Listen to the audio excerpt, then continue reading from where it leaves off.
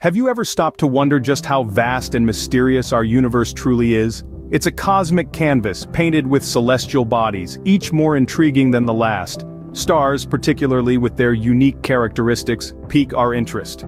Among the billions of stars out there, one stands out due to its sheer size and uniqueness: the WOH G64. Meet WOH G64, one of the largest known stars in our universe.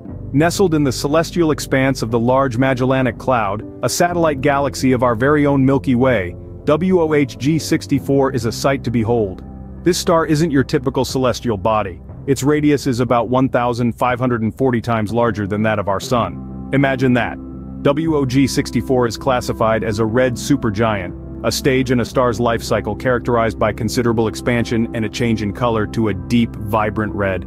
But WOH G64 goes beyond the standard definition of a red supergiant. It has a unique circumstellar environment, a surrounding space that's chock full of dust.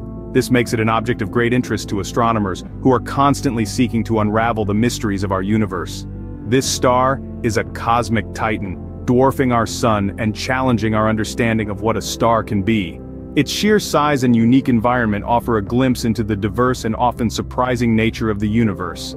To wrap up, the WOH G64 is not just a star, it's a cosmic giant that challenges our comprehension of the universe's scale. So what makes the WOH G64 star so fascinating? Well, it's a cosmic giant, one of the largest stars known to us. It's nestled in the Large Magellanic Cloud, a satellite galaxy of our own Milky Way. But what truly sets it apart is its unique circumstellar environment, a feature that continues to intrigue astronomers.